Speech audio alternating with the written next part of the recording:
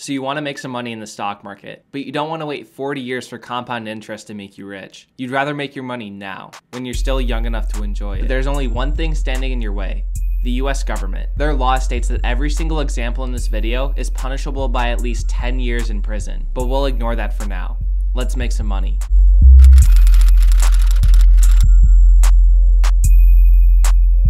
So today we'll be exploring the world of securities fraud. In short, this is any practice the SEC feels isn't healthy for the market. So basically any illegal action in the stock market qualifies as securities fraud. But remember, if you do get caught, each time you do one of the things mentioned in this video, it's another charge placed against you. For example, let's say you commit 1 count of securities fraud. You'll probably serve between 8 to 12 years of your 20-year jail sentence. But if you committed 4 counts of securities fraud, you'd be locked away for 32 to 48 years. And that's not even considering that your fines will also go up exponentially the more counts you commit. On top of that, most charges overlap. So if you get charged with 1, you'll probably get charged with at least a couple more. And with that being said, let's get into it.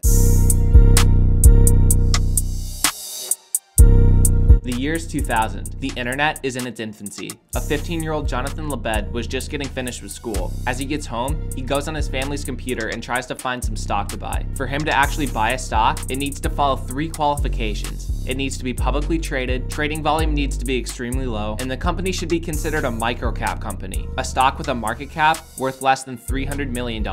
Eventually, he finds a company that meets all 3 of these qualifications, and he buys $8,000 worth of their stock. But after he buys the shares, the real work begins. He sends out thousands of spam emails. He types hundreds of messages into Yahoo Finance message boards, all talking about his newly purchased stock. He starts spreading completely insane projections for the company, and he continues to talk about his short-term positivity for the stock, saying things like this stock will be the next one to gain 1,000%, and this was, and I quote, the most undervalued stock ever. Surprisingly, some people actually take his advice, and they buy some stock on Lebed's advice, leading to an ever-increasing snowball of buyers, sending the share price to the moon overnight, even though nothing has actually changed with the company itself. While all of this buying pressure is happening, Johnathan starts fanning the flame. He continues posting on these message boards, boasting about his 50 to 100% daily returns, telling everyone they should get in on this opportunity before it's too late, all while planning to sell his shares at market open tomorrow. So Johnathan goes to sleep, wakes up, and goes to school. The stock opens up big. He finally sells his position while he's at school for a profit of between $11,000 and $74,000 depending on the trade. And keep in mind, this is only for a couple of days of work. He then rinses and repeats his behavior on 11 separate occasions. Unfortunately for Lebed, the SEC eventually catches this blatant fraud, and they begin to assess the damage. He was charged with 11 counts of internet fraud and was given a fine of $285,000, including all of his trading profits plus interest. All in all, a 15-year-old Johnathan Lebed was able to make $272,000 in profit in only about 6 months of trading, making every member of Wall Street Bets very angry. Speaking of Wall Street Bets, it's almost certainly filled with people and companies all acting exactly like Lebed, looking to get people on the subreddit to buy a certain stock. My suspicion is that these Wall Street guys are using automated bots to write messages or blow up some user posts they agree with, so they can do a similar thing Lebed just did. And it's not just Wall Street Bets that all these bots are on. r/stock market, r/investing, and r/cryptocurrency are almost certainly filled with these automated machines. So while internet fraud may seem like a good idea at first, it probably isn't the best way to make money in the stock market.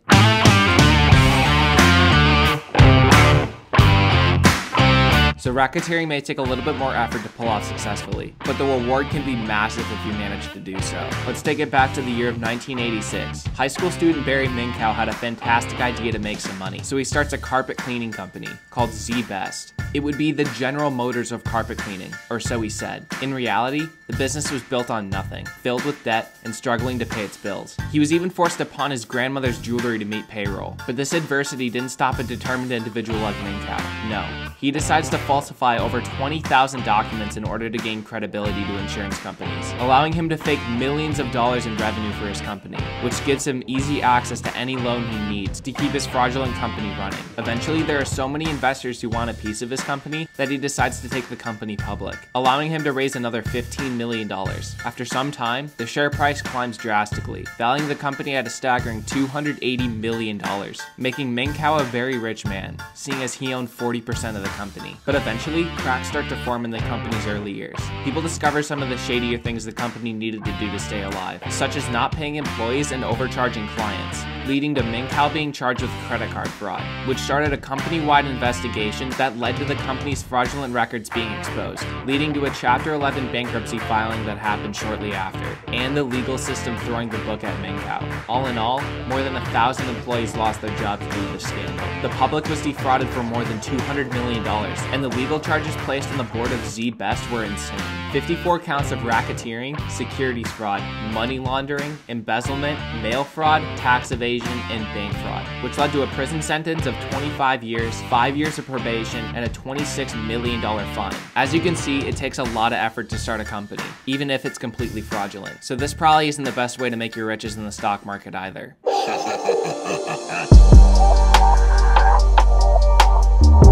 So basically everybody's heard of a Ponzi scheme or two. Whether it be Charles Ponzi, Enron, or Bernie Madoff, it's one of the most common financial scams out there. But there are some crazy ones that you probably haven't heard of. In August of 2012, Trendon Shavers was browsing around internet forums with one mission in mind: to promote his new company. His new business, called BTCST, was a non-existent company promising oversized investment returns in the arbitrage space. For example, let's say you can buy a stock for $5 and you can sell it to somebody else for $6, and then you can repeat that same process over and over again. That'd be pretty great, right? Yeah, but it's rarely, if ever, the case. And most people who claim they can do this are probably running a Ponzi scheme. And Shavers was no different. So he kept promoting his new company anywhere he could. And eventually some early investors actually got their promised returns, building needed credibility to this operation. So the good word of these initial investors got more people to put in money, leading to a great opportunity for Shavers to take what he can and run. In total, Shavers was able to take $800,000 out of his scheme before ghosting all of his investors and going on the run, leaving some of them penniless. However, Shavers was smart about his promotion. He kept it completely anonymous. Nobody actually knew who he was. He would always go under an alias. Because of this attention to detail, Shavers was able to stay on the run for over 2 years before eventually being apprehended. However, something else happened when he was on the run. See, his $800,000 wasn't in US dollars, it was in Bitcoin. He was running a Bitcoin arbitrage scam, and at one point his scheme was responsible for about 7% of all Bitcoin on the market. And by this point in 2015, the price had gone up 2,200% from when he initially took it out. So it went from being worth $800,000 to now being worth over $19 million, making it one of the biggest crypto heists on record. And the same Bitcoin would be worth $32 billion today. After everything was said and done, Shavers was sentenced to 18 months in prison for running the first ever crypto Ponzi scheme, but it would be far from the last.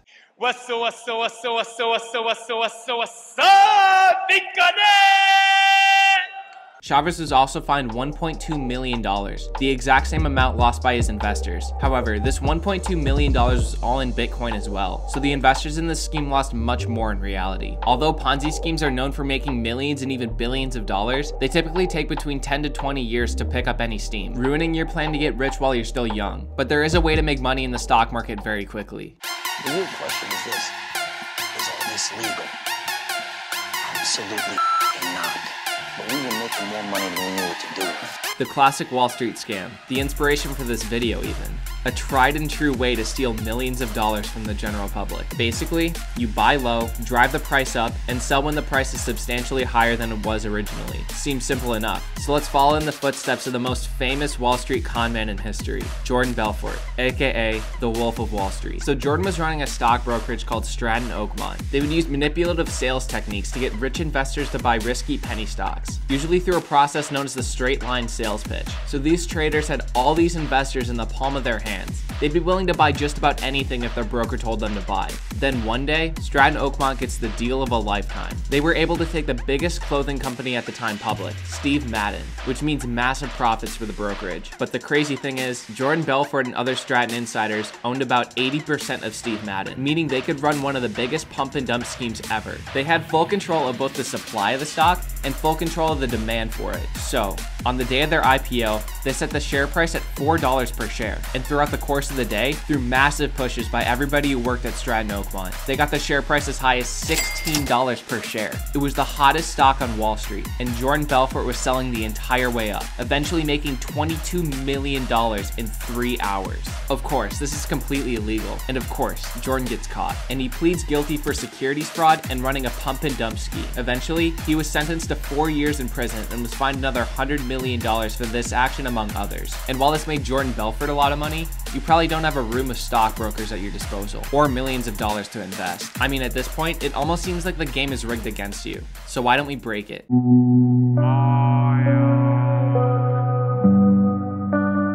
Market manipulation is exactly what it sounds like, manipulating the market. But there are multiple kinds of market manipulation, and here's an example of one of them. It's May of 2010, and the US stock market is having one of the most volatile days on record, which piqued the interest of a 32-year-old day trader named Navindir Sarao, who up until this point has made a pretty penny day trading the stock market, with trading profits in excess of $40 million. But there was one thing that Sarao couldn't stand: automated stock trading bots. These machines would make hundreds of thousands of trades per day, often resulting in huge volumes in wildly volatile markets. Not to mention the risk of a bug in these machines, which could lead to a massive flash crash. So Sarao decided to test his theory about a potential bug in these machines. However, it would take a perfect storm of events to accumulate into a flash crash. Highly volatile markets, lots of money flowing through trading bots, and some pretty crazy luck. But the perfect storm arose on May 6th, 2010. So Sarao decides to manipulate the market. Immediately, he puts in a massive amount of sell orders, which results in some trading bots selling their shares, which leads other trading bots to sell their shares too, leading even more bots to sell their shares. This continues over and over again with no end in sight. And before you know it, the Dow Jones drops over 9% in 36 minutes, leading to more than $1 trillion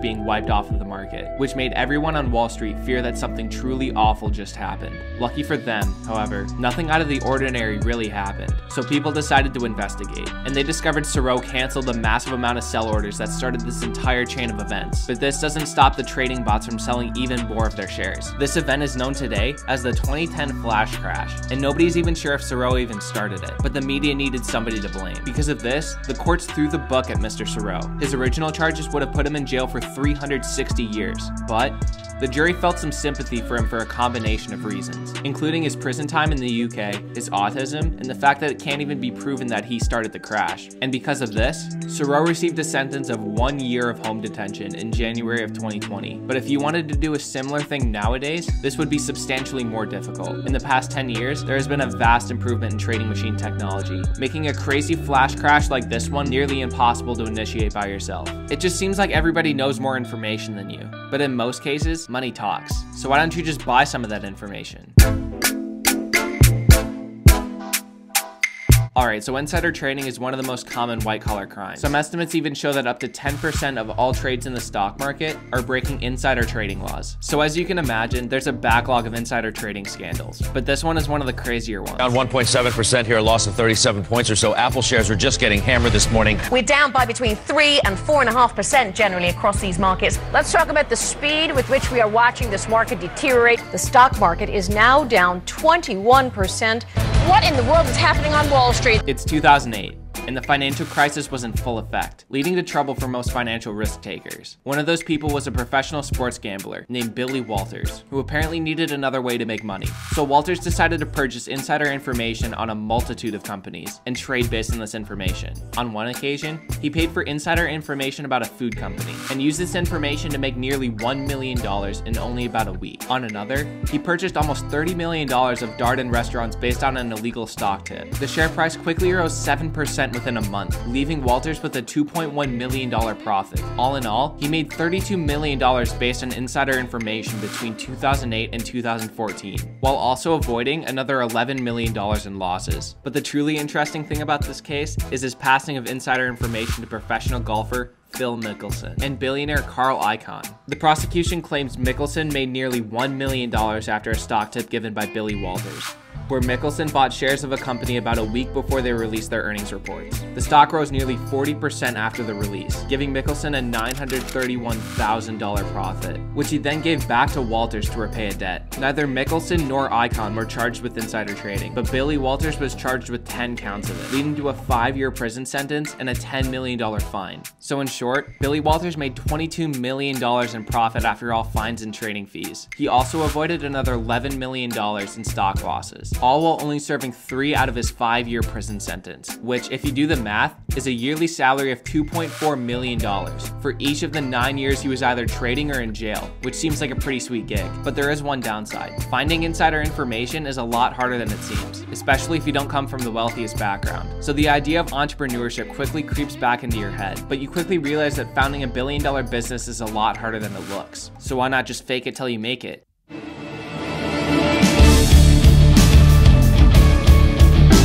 Imagine starting a company that everybody thinks is going to change the world. A company that could diagnose deadly diseases from the comfort of your own home, or through a store like Walgreens or CVS. Then imagine that you built that company on a technology that doesn't even exist. This is the story of Theranos, and its story is one for the history books. Elisabeth Holmes comes up with this idea for Theranos after seeing the SARS outbreak in Asia firsthand. So she drops out of Stanford to pursue this idea. Luckily for Holmes, she knows a couple of angel investors and got nearly $6 million in funding for her new company. Unfortunately, the technology she was trying to develop wasn't working, even with millions of her investors' dollars. So what does she do?